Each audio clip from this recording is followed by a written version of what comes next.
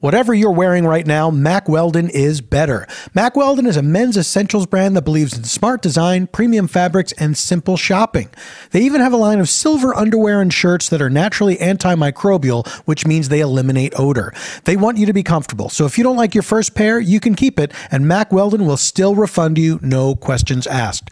Go to MackWeldon.com and get 20% off using promo code PFT. That's MackWeldon.com, offer code PFT.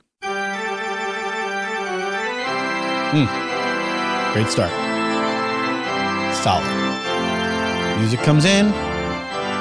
You know you're in for a professional show. A lot of shows just start with talking. Anyone can do that. You do that in life.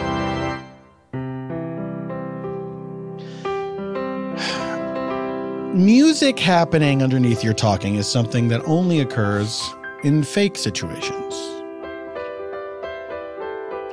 This is one of the many ways you can tell if you're in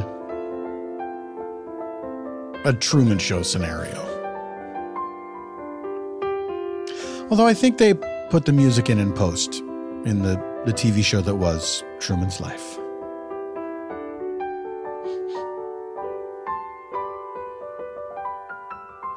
I don't think they adequately explored the trauma that somebody would experience if they found out their entire life had been recorded for a TV show. I mean, I guess it's a longer movie where he's annoyed about it and tries to escape rather than just suffering a complete psychotic break, which is what would happen.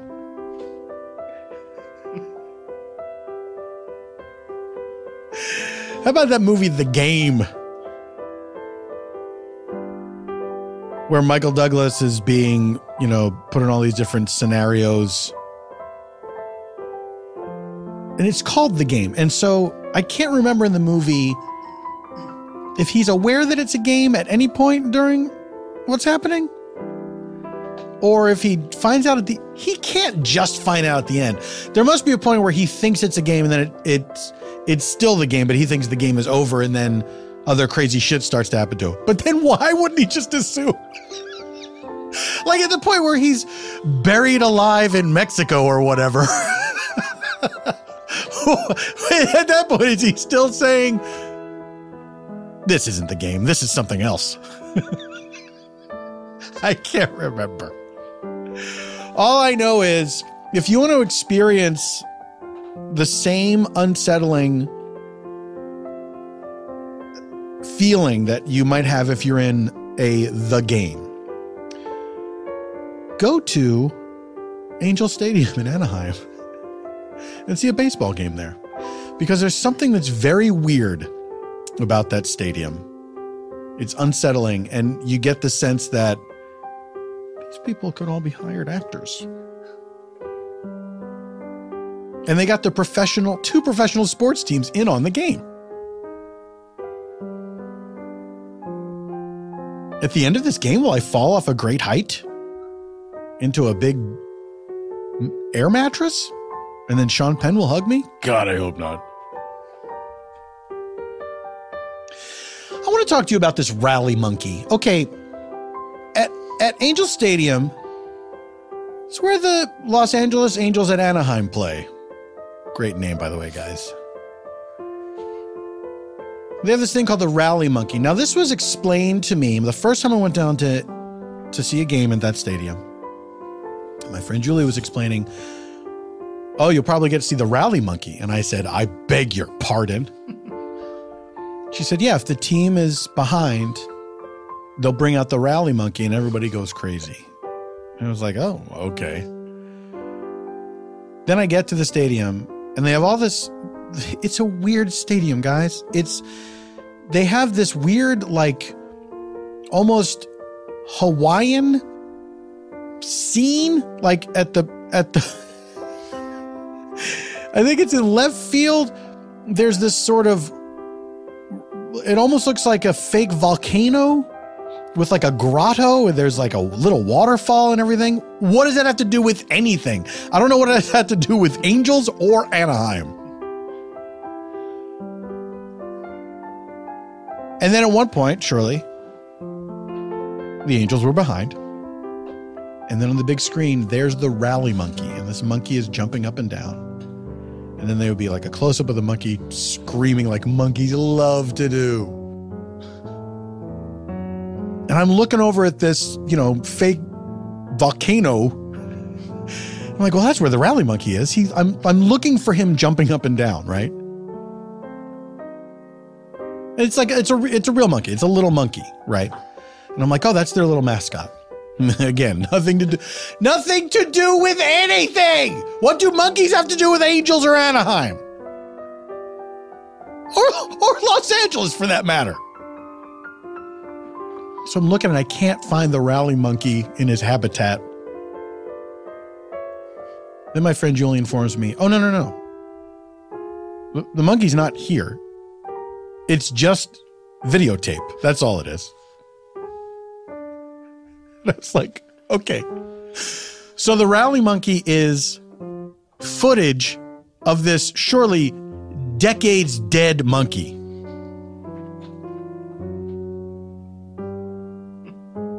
And that's supposed to get everyone fired up. Come on, guys, we can do this.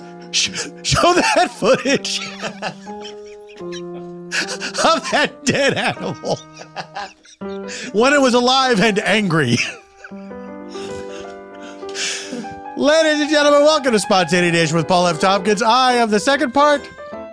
This is a show where I invite a special guest onto the program to join me in a free-form conversation inspired by a blind question from our previous episode's guest. Then I invite some improviser pals, if they're not already here, to join me in a narrative improv that is one continuous story as opposed to unconnected scenes, oftentimes utilizing details gleaned from the conversation with the aforementioned special guest. And it is all scored on piano by Mr. Eban Schletter. That's what he goes like. That seemed familiar, but I couldn't place it. Give me a little baseball organ. There we go. That's a good one. Take me out to the ball game, of course. What else you got?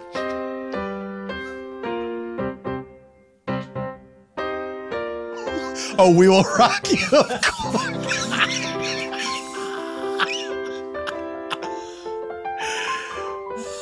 What about one of the ones I love is dun dun dun dun dun dun dun. That one. You're making it sound a little cooler than it actually sounds. It's still, yeah. One time I was watching a game on TV. I'll get to you in a second. One time I was watching a game on TV. It was the San Francisco Giants playing a team that was not the Los Angeles Dodgers. That is an important detail to the story because at one point they did that tune. Dun, dun, dun, dun. Do it and I'll show you what happened.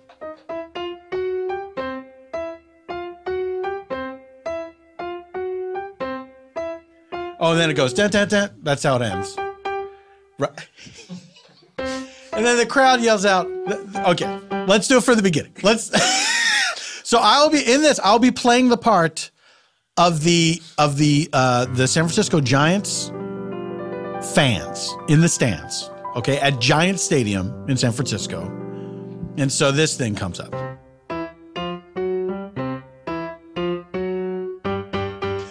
Dodgers suck. What? The Dodgers aren't even here. I don't think they're even in Los Angeles at that point. They're on the other side of the country. What's wrong with you, San Francisco? Ladies and gentlemen, I'm very pleased to welcome this fella back to the show. He's improvised on the show many times. This is his first time as my interview guest. He is my dear friend from Bajillion Dollar Properties. And of course, you can hear him on Teacher's Lounge. That's a Stitcher Premium show, guys. Behind the paywall, worth every penny. And he's got a new project coming up. We'll get to that. Drew Tarver is here. Hello. Hello. Thank you for having me. Drew, thank you for being here. I am so happy. How are you doing? You're happy. I'm very happy. You're in a good mood. I'm in a good mood. I caught myself the other day at my house whistling, and I was like, what's going on? I was like, is that, I think I'm happy. But I feel like you're a pretty happy-go-lucky guy to begin with. I'm pretty happy. I just hadn't had it manifest itself at home by myself. You know, I can just get into my home mood, which is just kind of like, wandering around. I lost, lost in my my huge furnitureless mansion. Right. Now people have tried to buy you furniture and you've said no. That is true. Yeah. I'm like, nope. Yeah. How can I be this weird guy if I have furniture in here and host? Yeah. No, I have to be this guy who has this mansion with no furniture. Yeah. Well, I have like one bed way deep in the back of the mansion. Of course. And that's just a mattress on the floor. Yes. Yeah. Absolutely. Yeah, with just a top sheet. No like fitted sheet. That's just sleeping on those buttons. Yeah. Do they still make mattresses like that anymore? I don't. I'm trying to think of my mattress right now. Yeah. And I have one, I swear. And I don't. I know it has a lot of.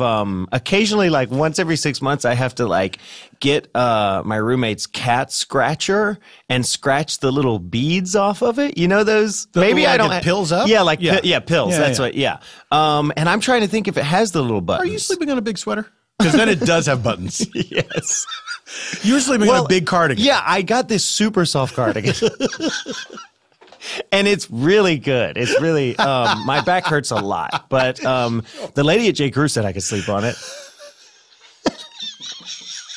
Did she offer that or did you ask? I said, while I'm here, can I get everything for my house? And she was like, I guess. So, yeah, I mean, I drive an old Red Wing shoe, So not just No. all the household furnishing. No. But Sorry. everything. Everything, even if it's something that parks near the house. Yeah, is everything J. for your Crew. life. Anything in any way near the house. Yeah, anything you name, I will name a J. Crew specific. Drew, I have a question for you. Okay. This comes to us from our previous episode's guest. And that question is, what's the very, very happiest memory you have from childhood? Hold on. Okay. Then there's an X and an O and a heart. Okay. Well, I love you too. So you know where that person's coming from. Yeah, that's flirty. Let's see. Well, I have my immediate first thought was something that's captured on film. Oh, that's great. And this feels gross, though, because it's me receiving a gift. Right. So it's not like, oh, when my parents saw me do this thing or when Right. I watched this thing happen and my sisters did it, like it's not, it's me when I was maybe 9 years old getting a Lego train. Like I wanted this Lego train for a long time. I was obsessed with Legos. I had a Lego world underneath my bed that you could pull out. It was like made on a very shitty table that would go like and had bad wheels on it. It was a homemade table. No, homemade table. Yeah. Probably made by my dad Sure. in the backyard, very confidently with no skills. No hardware skills. Best way to do it. And it like had like a felt, like grass on it and like a river. And a majority of my Legos. Sounds incredible. It was unbelievable. I have a photo of me and my cousin Trent, who was like my co-builder, like standing above our Lego table because it was kind of ours, just with our arms crossed. And we aren't smiling. We're like, yeah, this is our Lego city. Like we're so. Oh, you are. We're okay. cocky. I thought it was maybe like you were planning things, like you were looking at like city planners. No. With This a is model. Like, we're done. We have cut the ribbon. Yeah. Here's our fucking Lego town, and we are badasses. Like. So I wanted a train. It was a majority of marine. I was obsessed with like boats and stuff. So it definitely was like it all, the city's main hub was the marina.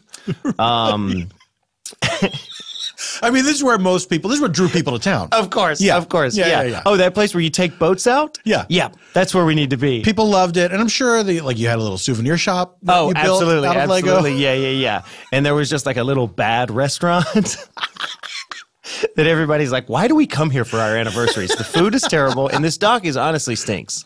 Good view? Yeah. Well, like it was based on growing up in Georgia. Like the views are you don't have a ton of beachside property in Georgia because like. Let me get into the Georgia river system here. People will love this, because all of the islands are owned by the state, so you can't build on that. So a majority of the hangout area are on these like rivers that are further back behind the islands. Right. So it's a lot, and like the tide goes 10 feet up and down. So it depends on when you're there. If you're there at low tide, it stinks like sulfur and you can't really see over the marsh. Right.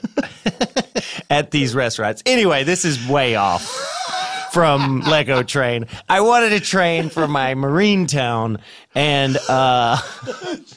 Yeah.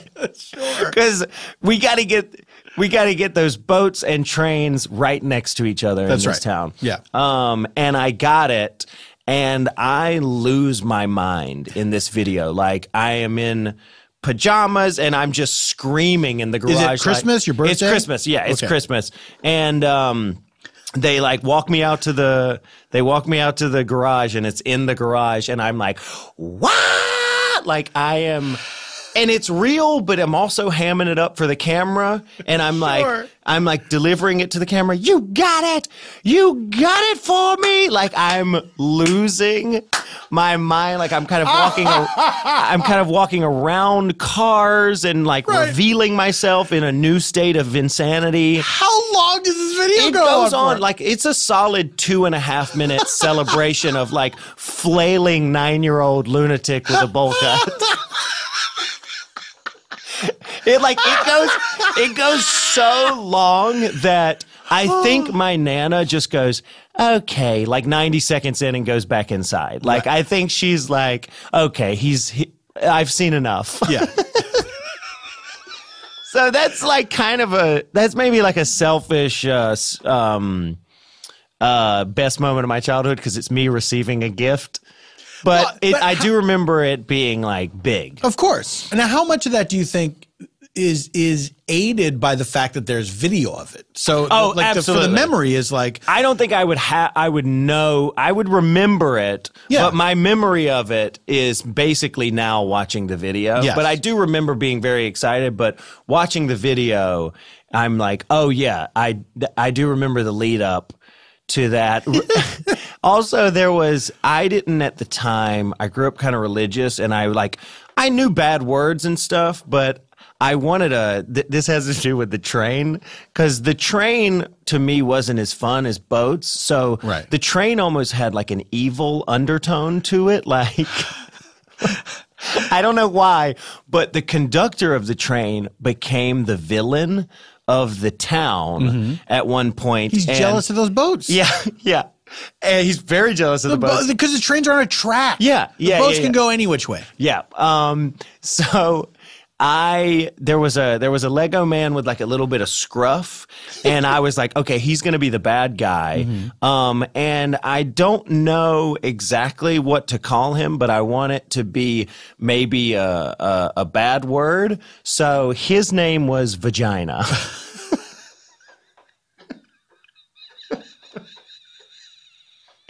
I knew that was something that was not supposed. I knew it was the opposite of a penis. Right. And I knew it wasn't like something that we were supposed to. Opposite of a penis. Is it the opposite of a penis? Yes. Are they the same? Are they both reproductive I never organs? thought about it that way. I mean, yeah, exactly. They're the opposite. It's They an have opposite. they have different functions. Yeah. They overlap in a very slight way. Yeah, I think so. I just remember. God. I don't remember how Vagina like played. Was it? That was his full name. Was Vagina. I don't remember how Vagina, like how it all played out and how he terrorized the town, but I do remember going to terrorize the town.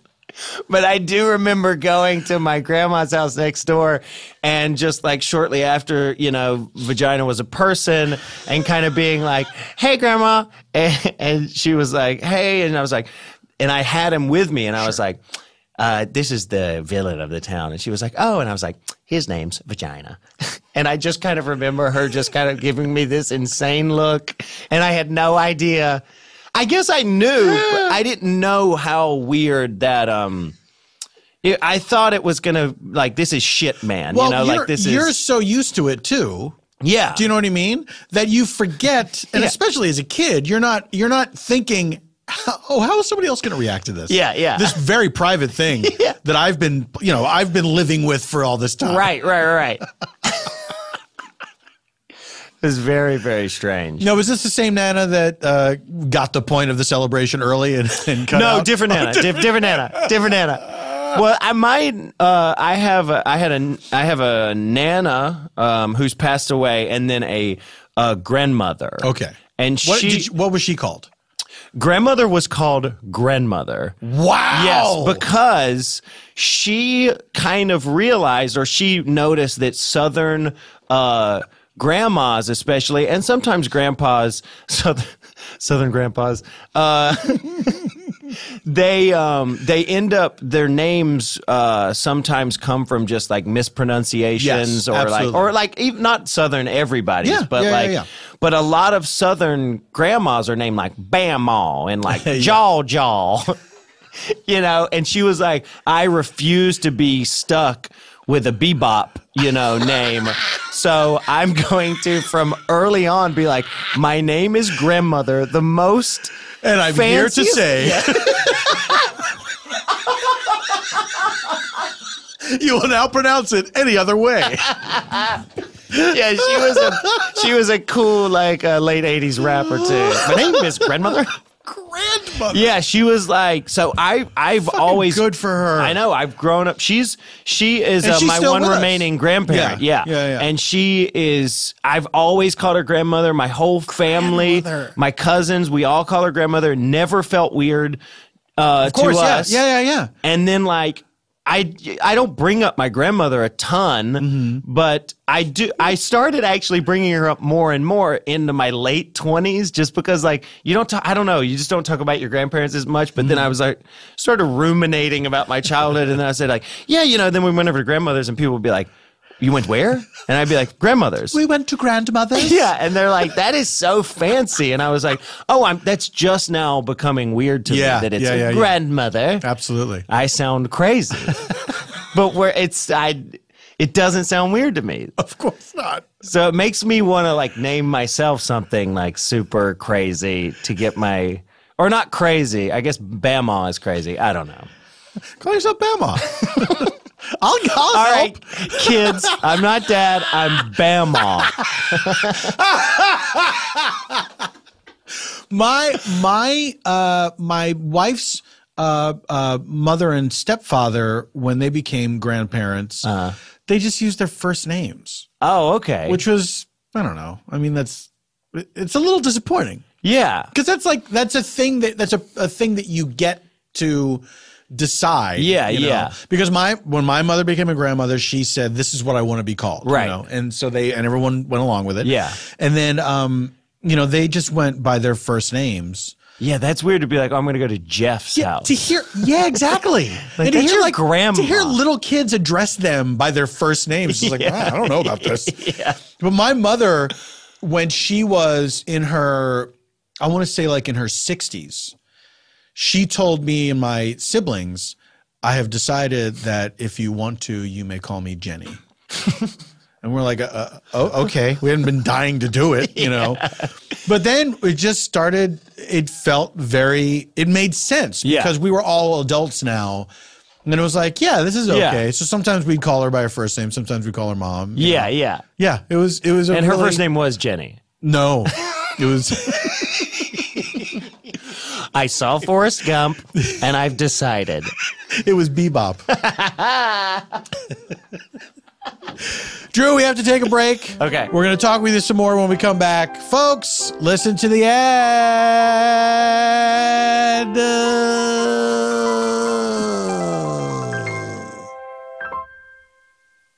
Hey, I know that it's been a long time and maybe you gave up on this happening, but I have good news if you want to hear it.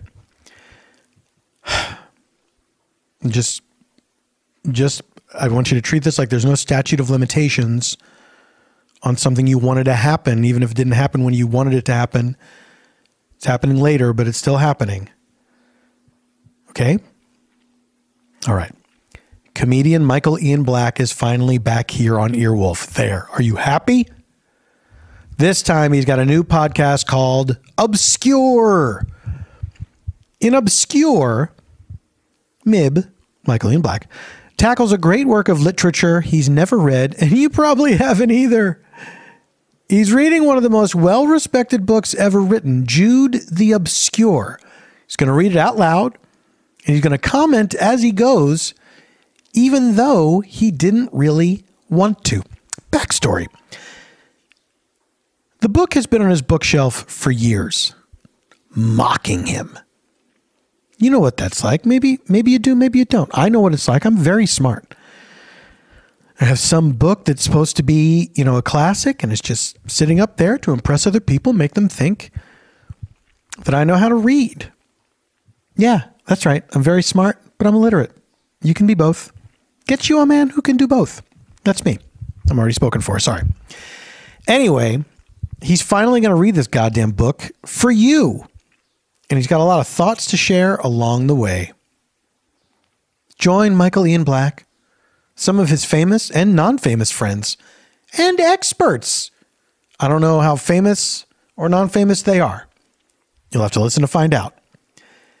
As Michael discovers Jude's world and a few things about his own. Is it a terrible idea? Probably. But it's a terrible idea he wants to do with you. Subscribe to Obscure, now in Stitcher, Apple Podcasts, or wherever you listen. Oh, yeah. Folks, we're back here with Drew Tarver. He is my sole guest and improviser today. I'm very excited. I'm very excited. Drew, tell me about this television program that you're working on now. Yes. So I am about to move to New York. That's right. New York City, greatest city in the world. Greatest city in the world. It's like the Manchurian candidate. There's no greatest city in the world in New York. Unbelievable. Unbelievable. Gonna stay if I can. Yes, it is a Comedy Central show right now called The Other Two. Mm-hmm. That might change. I mean, I think it's a good name. I think it's a great name. It was called Chase Life. No. Based on one of the characters in the show, who is like a Justin Bieber type who went by Chase Life. And he was like, yeah, you just got to chase life. Like that was his thing he got famous for. Right. So it is about two loser older siblings of a Justin Bieber type who skyrockets to fame. And I play the loser older brother. Who's your co-star in this? Helena York, who is a great New York actress. New York, greatest city in the world. In the Peppermint Patty Harris. Yes. And Ken Marino. Sure. Is in it. He doesn't play the he does not. 20-year-old. He does not. I was going to say. That would be very funny. Just an obvious middle-aged man. Yeah. Pretending to be Justin Bieber. We never call it out. He's funny. Just let it. We do say he's funny. Just let him do it within the dialogue of the show. We sort of justify it. We wink to the audience like it's funny. Sure. Just shut up. It's funny. Molly Shannon plays my mom. The best. Unbelievable. The best. The absolute best. I did a pilot with her one time, and it was just an absolute joy to work with her and to just to talk with her between scenes. It was just like she doesn't. It was an amazing thing because Molly Shannon does not do like boring small talk. Right. And look, there's nothing wrong with small talk. No. Like it's like a lot of times it's how you ease into a conversation about larger things or whatever, or a more interesting conversation. But she will ask you questions that are personal, but they're not intrusive. Do you know what I mean? Yes. It's hard to describe, isn't it? Yes, absolutely. But it's like you're right away, you're talking about real things. Yes. And it's like you get on board immediately. Yeah. And it's like, this is great. It's so great. It's so great. Yeah, she is very just like, God, she's so sweet and like so genuinely bubbly and happy. Yeah. And like, yes, I feel very good. And then I'm like, oh, I got to work on some stuff to be that transparent and amazing. Right. Yeah. Like, Yeah. She's I felt the same way. Yeah. She's so great. Show is written by Chris Kelly and Sarah Schneider. There you go. From SNL. That's Saturday Night Live, New York City, greatest city in the world. Great city in the world. Greatest city in the world. The only place you can get real pizza. Only place where they got the good wood fires. That's right. I think. No, you're right. Or just like Wood Ray's fire. famous pizza, they just cook it in that big regular oven, right? Yeah, I think it's a pizza oven. Yeah. Yeah. I don't know that it's It doesn't have to be wood fire. I don't know what I guess I can sort of I can remember the difference between like a regular New York slice and wood fire pizza. Right, Wood fire yes. pizza is a little more, it's a little crispier and, Yes. and you know, my fucking mouth is watering talking about pizza. But You just got on a napkin and put it into your collar. I didn't realize I was doing that. Yeah. You have a knife and fork. I'm banging them on the table. My sister-in-law one time was talking about going to this. We were on vacation. We were trying to decide where to eat. And she said, well, this place has wood-fired pizza. I'd like to go there. And then over the course of the conversation, she said the phrase wood-fire pizza so many times. Like, why? Just say pizza. Yeah. Why are you saying wood-fire pizza over and over again? Yeah. So I guess it's special. it's special. It is very special. Well, it's like how the pioneers used to make pizza. Absolutely. Yeah. Yeah. They put a stick in a raw pizza and then roast it over the fire. Is that how you do it? You put the stick in the pizza? Okay.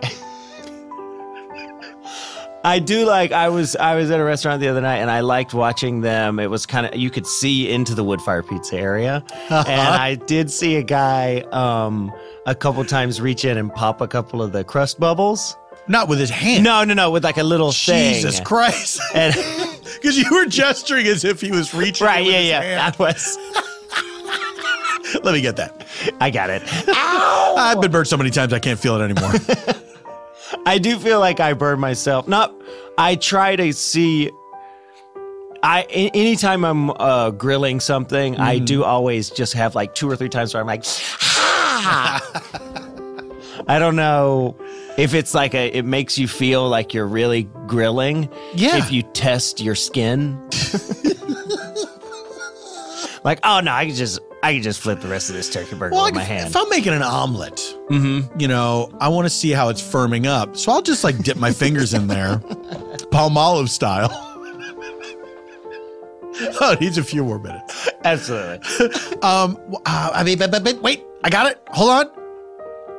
Pizza. I don't got it. Wait, so you saw the guy pop the bubbles. And I just liked it. And that wasn't his only job, but I wanted it to be. Just like a guy with a long needle just being like, don't worry. Richie, get over here. Oh, is it bubbling up? Yes, I got 4 bubbles in there. Okay, sorry. I was using the restroom. I had to pop some of the toilet bubbles. Not the alive ones, the scrubbing bubbles? No. That can think and feel? No, Okay, not good. those. There's a commercial that shows this guy having to walk a dog in the rain and wait there while the dog does its business under some like broken umbrella or something. It's like, and the voiceover is, wouldn't you rather be cleaning your toilet? And it's that for the scrubbing bubbles, which when I was a kid, for some reason I was fascinated by them. Yeah. By the bubble that had the bristles and then it would talk. Mm-hmm. I thought that was amazing. Is that the brand Scrubbing Bubbles? I think it's called Scrubbing Bubbles. Okay. Yeah. And I don't know. I guess I'd still rather walk that dog in the rain. I don't get what they're trying to do. I know. I don't get if they're trying to say, like, obviously no one wants to clean a toilet. Right. But they do make it, they're trying to make it look miserable to be walking the dog. But it's like, no, of course. I would much rather be walking my dog. Is this for people with OCD or something? Like, yeah, I guess they do have to sit there and go, all right, you guys know the deal. We got to come up with a bunch of lists of things that are worse than every year. We got to narrow this down. What's worse than cleaning the toilet? And it's just like a year-long pitch meeting for that one commercial. Nothing. Yeah, you got to clean out that area, behind the seat, in between the bowl and the seat. What's worse, guys? That butt dust? Getting stabbed in the throat? Okay, once again, Larry, we cannot show the violent, we can't show the violent. Look, this is thing. a tall order, okay? We've been at this for a year.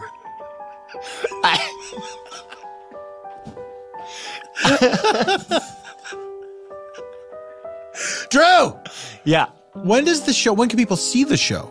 I think the show is going to premiere early 2019. Now you're basing this on... I don't really remember. Just a feeling you get. A feeling. No, I think they were like, at one point it was going to air in the fall, and then they were like, no, let's wait until January because of schedules, like a schedule with other shows that are premiering. You don't think they're timing this that way because they're going to do something to Justin Bieber to get him, in the news? So then to have this show premiere, it's like, what a coincidence. We have a Bieber type on our show. And this is like, funny. I think when we got the call that it was from Comedy Central, that it was going to be pushed, there was on the other line, a guy was like, yeah, we're going to push it. And let's just say it will line up perfectly with something in the news. And then he laughed for like 3 minutes and then hung up. Then his Nana said, all right. Yes. About 90 his Nana excused himself halfway through his laugh. Enough, CEO of Viacom. Enough.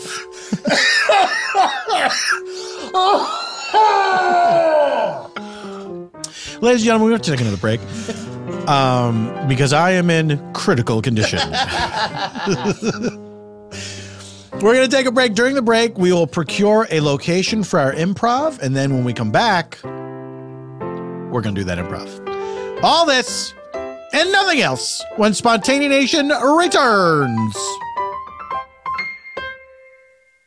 Hey everyone, it's Paul F. Tompkins, and I'm here with some ads for myself. Okay, Spontaneanation Live is happening on the road. First up, July 14th, Saturday, July 14th, we are headlining the We the People Improv Festival in my hometown of Philadelphia, Pennsylvania. I am thrilled to be bringing the show to where I am from. We put a show on sale, sold out. We put a second show on sale. That one's almost sold out. You better get your tickets. We the People Improv Fest, Saturday, July 14th, Spontaneanation Live. Eugene Cordero, Tawny Newsome, Little Janet Varney, and yes, Eban Schletter hitting that piano in person. You don't want to miss this. All right? Then we're going to be returning to the Detroit Improv Festival. I'm thrilled to be returning to that. I love Detroit. I love this festival. It's a great one. We're going to be at the Magic Bag Theater again. Looks like tickets are not on sale as of this recording. The link will be coming soon, but save the date if you're going to be in the area. Thursday, August 9th, Detroit Improv Festival. It's going to be Eugene, Tawny, and Little Janet again, and yes, Eban Schletter as well. And then something special coming in September. More on that later. In other news, Los Angeles come see two improv collectives that I am a part of. The Work Juice Players. These are all the people that did improv in the Thrilling Adventure Hour cast, the legendary Thrilling Adventure Hour. And a lot of the people that you know from this show, and also Bajillion Dollar Properties, all the cast of that. We're doing live shows in Los Angeles for the Bajillionaires. We're going to be at UCB Franklin here in Los Angeles. We're going to be the third Tuesday of every month. That'll be June through November. First show is Tuesday, June 19th. And then Work Juice Improv, that's going to be the last Wednesday of the month starting in July for 3 months. So yeah, July 25th. July 25th, the Work Juice Players at Dynasty Typewriter. Very excited. I have not performed there yet. This will be my first time. Really looking forward to it. Please, for all of these shows, I beg of you to go to paulftompkins.com/live, and you can find more information there. You know that I love you. Get that water in. Oh, yeah. Folks, we're back. Ladies and gentlemen, we have procured a location for our improv from, what's his title? What's Matt's title? Do we know? Production coordinator? From production coordinator Matt. I'm sure I'll hear about it later if I'm wrong. And we are ready to begin our improv. But first, just so as you know, in order to aid us in our storytelling, we use 3 sound effects that move us about in space and time. Let's say we need to go to the past for some reason. Someone's having a memory. We're learning how something came to be. Anytime we travel to the past, we use this flashback sound effect. But you can't stay in the past forever, folks. Let's say you got to get back in time. We want to return from the flashback back to where we were, or anytime we go into the future, we use this flash forward sound effect. Now, this final sound moves us only in space, not in time. Let's say we're in a scene. We want to find out what's happening at the exact same moment somewhere else, moving only in space, not in time. We use this meanwhile sound effect. Past, present, future. Everyone gets it. And now, ladies and gentlemen, it's time to reveal the location for our improv provided to us by production coordinator Matt. And that location is Downey, California. Downey, California. We take you now to Downey, California.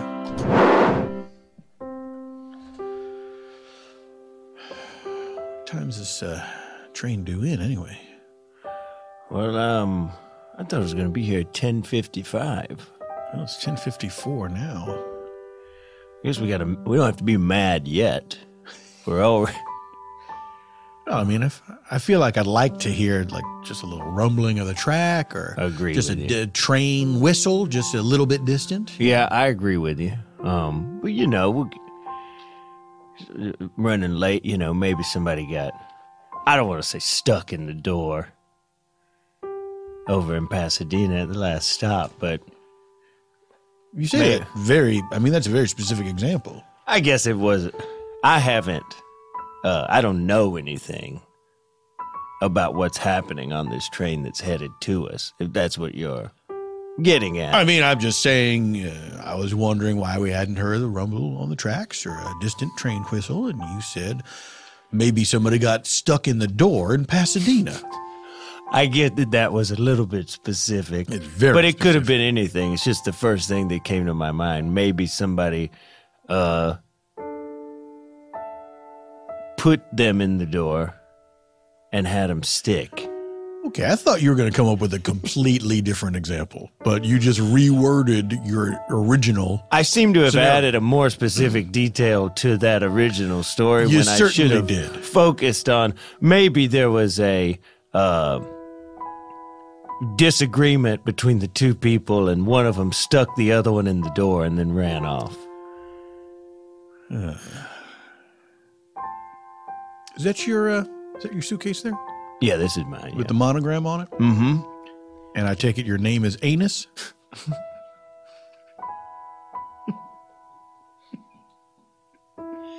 No, those are my initials.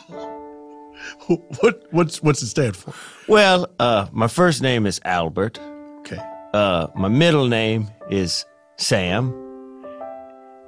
And my last name is Nesbitt Umbrella with a hyphen in between. I see. So it's the classic monogram. It's the classic. Right. And what's your last name again? Nesbitt hyphen Umbrella. Nesbitt Umbrella. Albert Sam Nesbitt Umbrella. Nice to meet you. Nice to meet you as well. You live here in Downey? I do not. I am returning to Big Sur.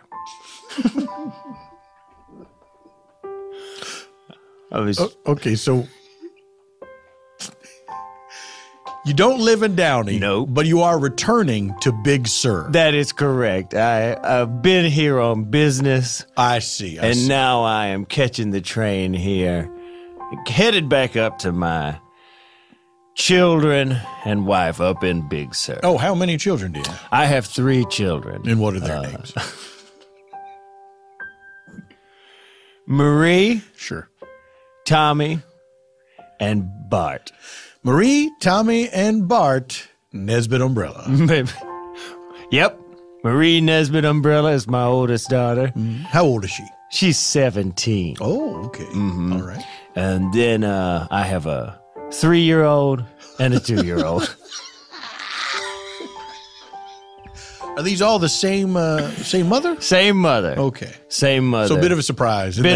Why not? Let's have another one. Yeah. Yeah, the second one, big surprise. Sure. So we planned the first one. Right. And then late into our marriage, big surprise, followed it up with another one just to absolutely not have 2 on the either ends of school. So first there's Marie. Yes. She's 17 now. And then who came? Then we got Tommy. Tommy Nesbitt Umbrella. Tommy Nesbitt Umbrella. And then little Bart. Right. Yeah. So we got 2 young boys and a girl getting ready to go to college. I know, right? Do they all get along, the kids? They do, yes. Yeah, they're good kids. They there's quite an age gap. But what about you? Are you from Downey? Are you coming here for business or pleasure? I am I don't suppose you'd be arriving here waiting for the train. You wouldn't still be here. You would have gone and done your stuff. Well, it's a funny story. I am from Downey. You are. But I don't live here anymore. Oh, okay. I actually live in Big Sur. Really? Yes. And I was coming here to bury my grandmother. Oh. Grandfather. I'm sorry. Your grandmother's name is... Thank you for your condolences. Oh, what? Oh, no. Well, no, I am sorry. Thank you. And condolences. But your grandmother's name is grandfather? She insisted on being called grandfather. That is very interesting. She didn't want anyone to screw it up. So she wanted to know. It was sort of a test. Like, you know how Van Halen and their rider, they'd put, "We don't want any green M&Ms." Yeah, that was of course, famous story. Yeah, that was. So then when they would get to their dressing room and they would see no green M&Ms, they knew, oh, they've read the rider. So this was if you called her grandmother, she'd know you weren't really paying attention. You didn't know who she was. Right. But if you called her grandfather, she was like, all right, well, you have all the benefits of being my grandchild. I see. That's very smart. And was she a performing artist? She sure wasn't. She was just a regular old grandmother called grandfather. I see. I see. Are you guys, is the funeral going to take place up at the gardens? Yes, it is. Okay. Funeral will be taking place up the old Downey Gardens. Absolutely, absolutely. Well, and I just have to make sure, because I'm waiting for someone that's coming in on the 10:55 train, which, by the way, is now officially late. Officially, it is late. Yeah. It is late. Yeah. Well, I could come.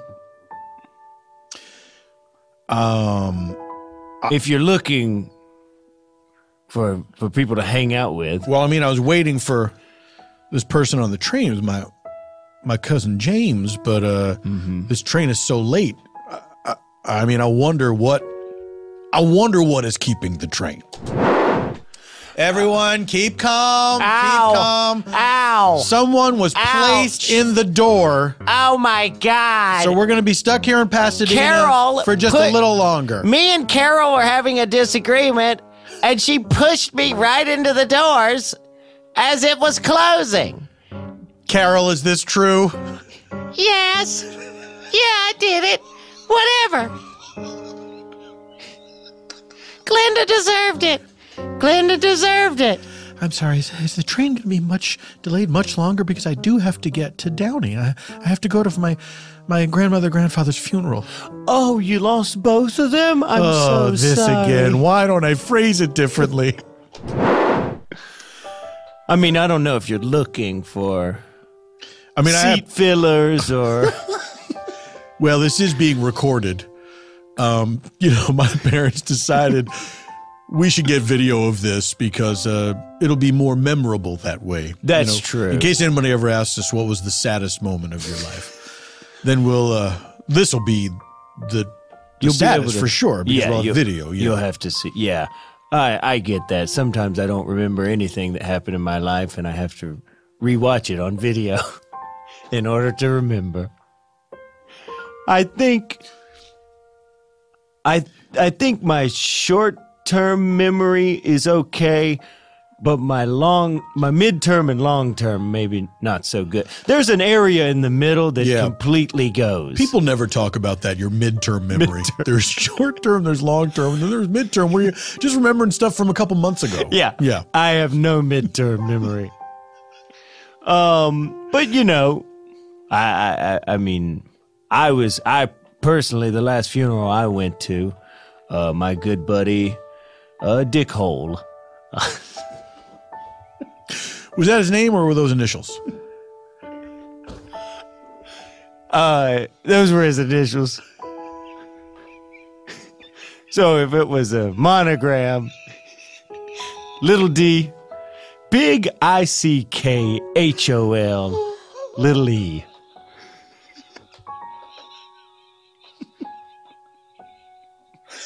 So his first name began with a D. Yeah, first name Doug. Middle name began with an E. Yes, Edgar. So Doug Edgar Ich Hall. Well, that's initials. This is a long hyphenated name? Yes. Okay. Igloo Cat. Igloo Cat. Igloo Cat Kit. Igloo Cat as Kit. in the Kit Kat bar.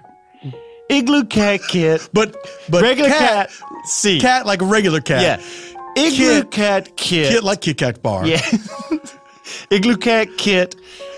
Henry. Olga. Lioness.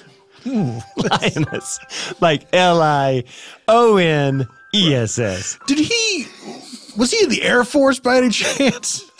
He was. Do you know Dick Hole?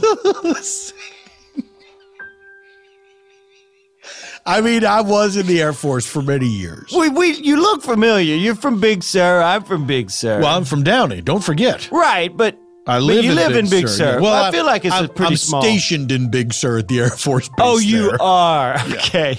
That is a beautiful base, by the way. I don't know how we got so lucky, but it's so lucky. I love being on the base.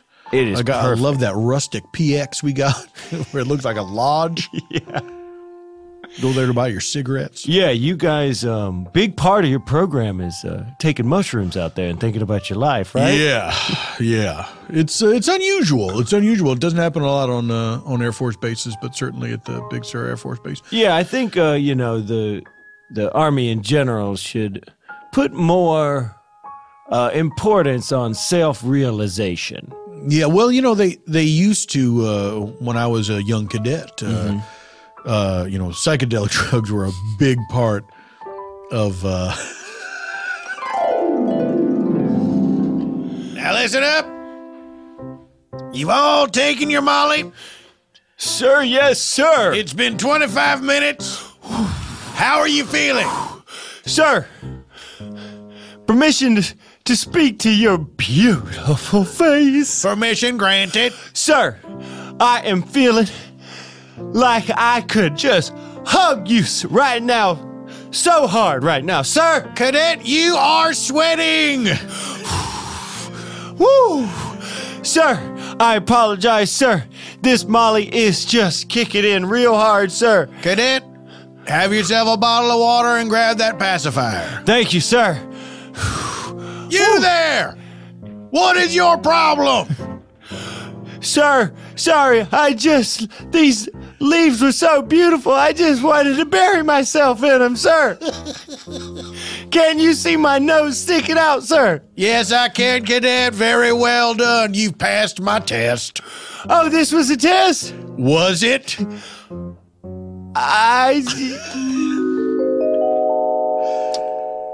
Well then, I mean, what shall I call you? Oh, you can call me Anus? Anus. Just call me Anus. All right, Anus, yeah, if you would, I'll just hopefully hear from my cousin James at some point, but if you will accompany me to the funeral and just make sure it looks like a good turnout, I'd appreciate it. I can call up a couple of my business associates here. Oh, really? Yeah, they wouldn't mind heading over. Oh, well, that would be wonderful. I mean, it's just, you don't meet, but funerals are usually filled with people you know or loved. Right. And people that the deceased knew and respected and Correct.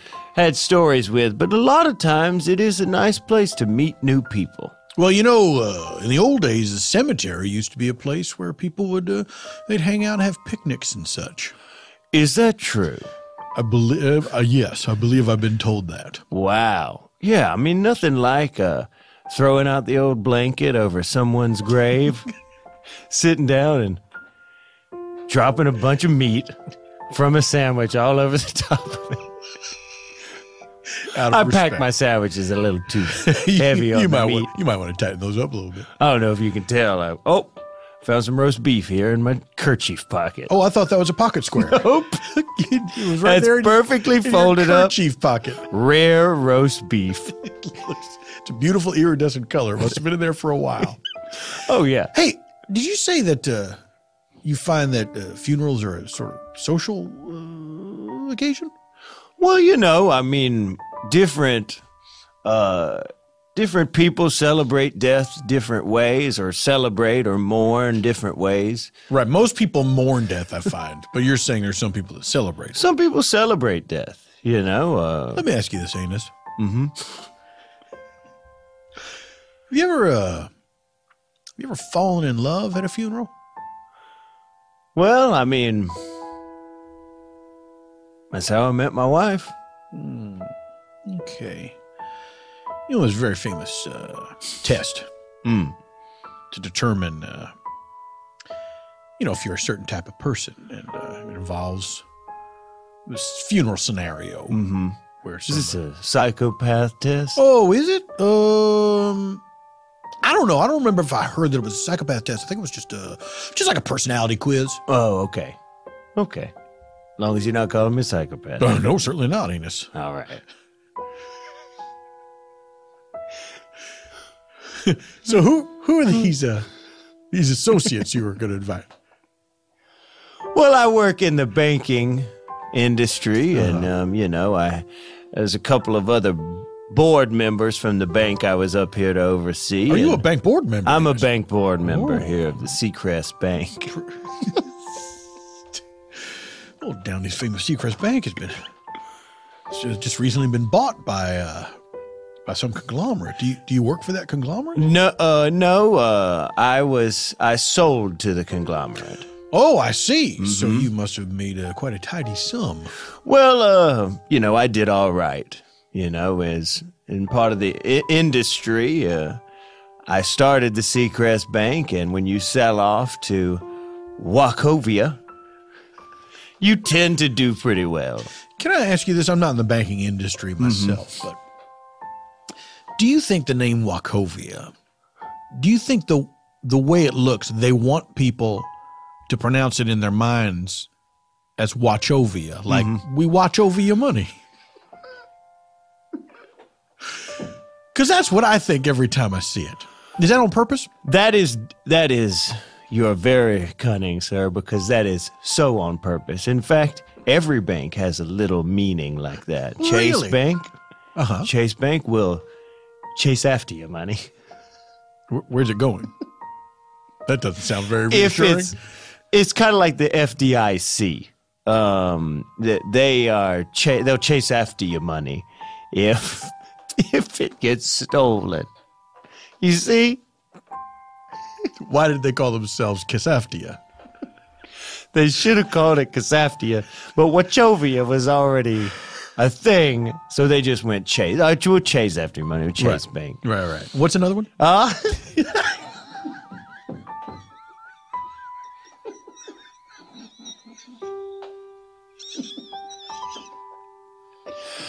Of course, there's many. Let's see.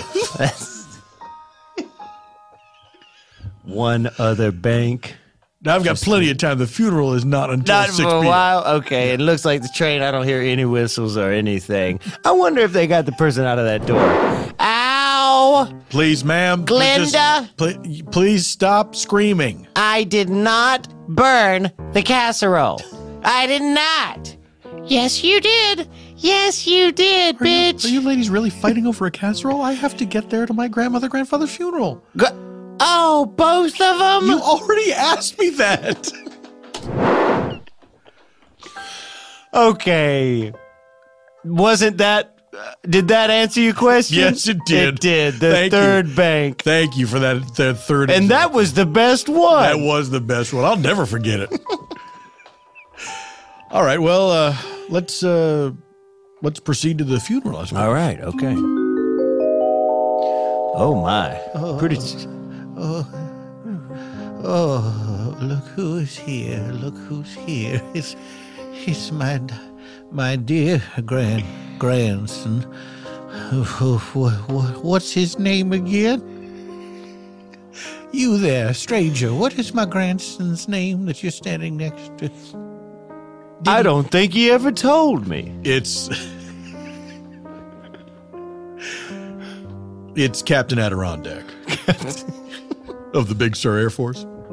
That's right. That's right. Oh, Captain, my Captain. I'm so glad that you're home here in Downey.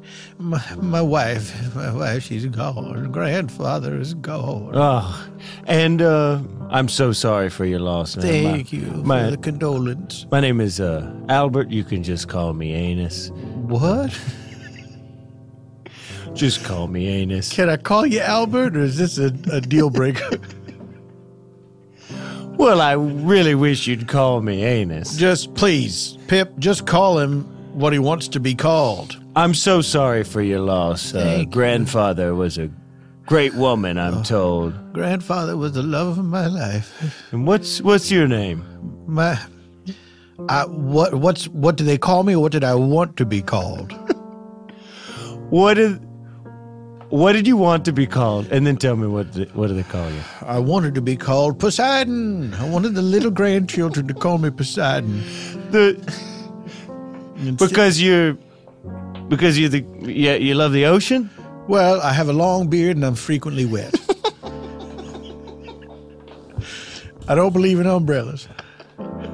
Oh my God! Well, that's actually half of my last name. Umbrella? Yeah. What's the full last name? Oh, what was it? N-U. It wasn't Nesbitt Umbrella. Nesbitt Umbrella. Do you know my family? Are you? Oh, I know of them. They're the people that own the Downey Bank, and they shut down the farm here. Well, I mean, I'm very sorry to do that, Poseidon, but They'll call me Pip. That's what everybody calls me. Pip, sorry. Pip, I was very sorry to do that, but we had to call your loans. I mean, you had too much money. You had borrowed too much money, and we had to call your loans because Wachovia money was knocking on our door. But you just... You gave me the money. I mean, why couldn't you stop when I kept asking for more money, why didn't you say no? Well, we were a small town.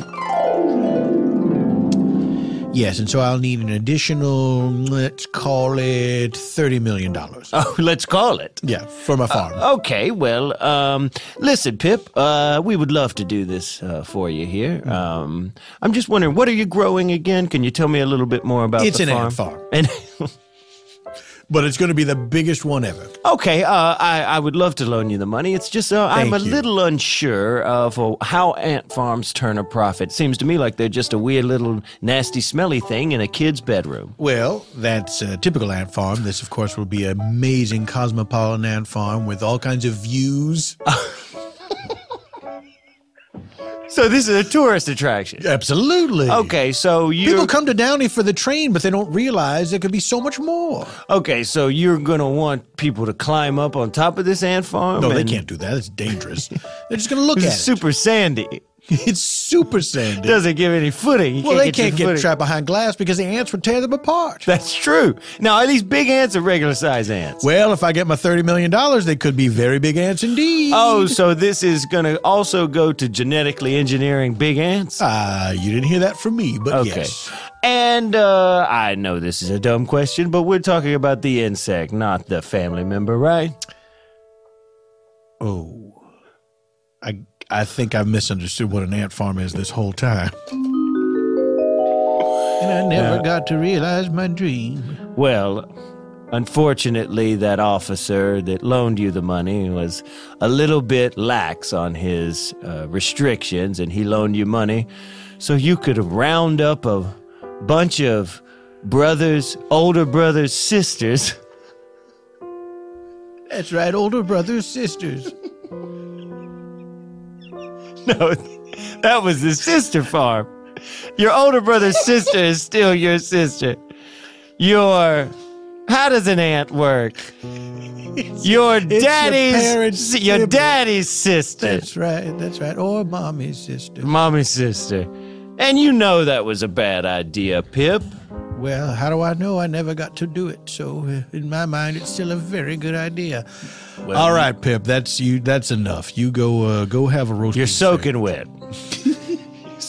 Go dry off, steak. Pip. It's not even raining. I don't know how. Please, I'll talk to Pip that way. I'm sorry. I seem to overstep my You're bounds. here as a guest, ain't it? I apologize. Pretty tough turnout here. Yeah. Well, grandfather was not very well liked. Well, I'm sorry to hear that. Well, you're going to be sorrier to hear that this was all a setup. I'm sorry. Anus, it's no coincidence that I happened to meet you at the Downey train station. I know exactly who you are and what you've done to my family. So this whole funeral here is a ruse. I guess there's no one in this casket? Oh, no, there is. Oh, God, I'm so sorry. That's that was very not supposed to disrespectful. be an open casket. This was just a coincidence. Jesus. Like we used this to, Oh, my God. yeah, we see what happened. I am so sorry for showing grandfather's mangled body. I thought she maybe died of old age. No, she died in the experimental ant farm. Looks like she was trampled by a lot of sensible kitten heels. It could have worked. Pip, that's enough. Pip. Now, Enos. Well, what do you plan on doing to me, sir? There's certainly nothing you can do, because watch over your money. The deal is closed. That deal is closed. But I'm proposing a new deal to you. A deal whereby my family murders you to death. Well, what's in it for me? I don't think you understand. This doesn't sound like a deal I want to it's not. shake hands on. I wasn't being literal that it's a deal. It was that we're gonna. Here's we're what gonna I'll kill- give you. Yeah, sure. You get to beat the shit out of me. To my life's edge. But what you will give me is 10% stake in your newest venture, the Rutabaga Farm. How did you know about that? Well, a lot of stuff comes across my desk at the bank, and I know about your new idea, the Rutabaga Farm. I'll tell you what, Anus. I will give you that 10% in exchange for a vicious, savage beating. Beat the shit out of You me. will never fully recover from it. You'll be ambulatory, but just about. And people will wonder what happened to you. Because they'll know it wasn't like you weren't born that way. They'll know like you went through something. They'll know. Yeah. In exchange for complete funding of this Rutabaga Farm. Which, by the way, just so we're on the same page, What is it? it's a farm where people can be rude to Lou Bega, the composer of Mambo No. 5. I seen it and I love the idea. 1, 2, 3, 4, 5. Everybody leave me alone. Don't give me high five. You know, What? that's not what I was supposed to say. Can we start the beating now? Yeah, what do you say? I was trying to quote what Lou Bega sings at this Rutabaga Farm when he's trying to rile people up to be rude for them. Him. We assume that people would travel to the farm because they were ready to be rude to him. They're already so mad about Mambo No. 5 Yes. that they come. They say things to him like 1, 2, 3, 4, 5. I'm sorry, Lou Bega's alive. That's what I was doing. That's what that was it. All right. So, do we have a deal? Well, I'm thinking about my 3 kids right now. And Remember, the first offer is we're going to kill you. that's right. I guess this is the final negotiation. Well, It's either this or go back to being killed. I mean, this was your counteroffer, was to invest in the Rutabaga You're right. Farm. I guess there's no more negotiation. So shall we shake on it? All right. We're shaking on it. We're shaking on it. Well, Anus, this looks like the beginning of a beautiful partnership. It does. And I guess I'll take it right here on the kisser. Here we go. Pip, you got the first swing. Oh, I can't wait. And it all happened in a place called Spontaneanation. Where can people find you online, and what do you want to tell people about? This comes out June 4th. At Drew Tarver on Twitter and Instagram. And guys, just listen to the season of Teacher's Lounge that's out. Just listen to it, Just guys. listen to it. It's so fun. I love the Teacher's Lounge podcast. It is one of my Thank you. favorites. Consistently LOL. We love having you on. And Except for this last season. Wait, what? Yeah, that's okay. Oh my God. No, I think that was true. Love maybe is too strong a term. Oh no. No, it's...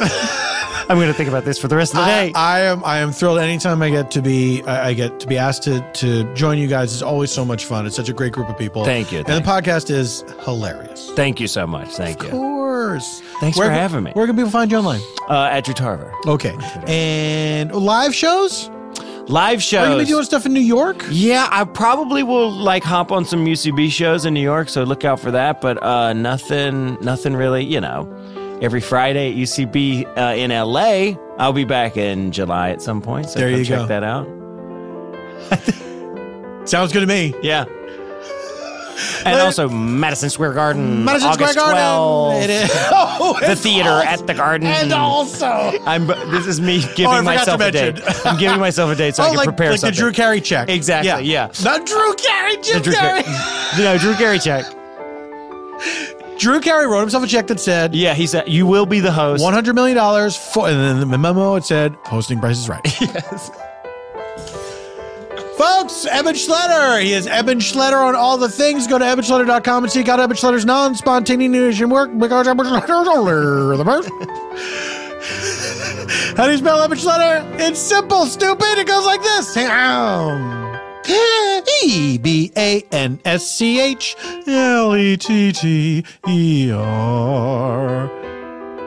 As for me, go to paulftompkins.com/live to find out if I'm going to be anywhere in your immediate vicinity. Let me tell you what.